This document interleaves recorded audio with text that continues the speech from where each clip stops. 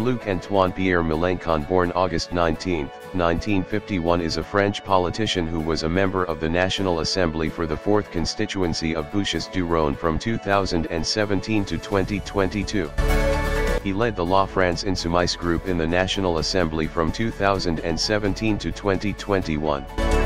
Mélenchon has run 3 times in choices for Chairman of France, in 2012 and 2017, and a strong third in the 2022 election, where he hardly missed continuing on to the alternate round in France's 2-round voting system.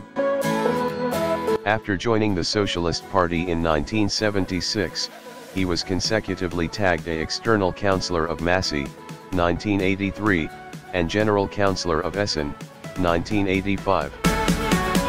In 1986, he entered the Senate, to which he was re-elected in 1995 and 2004.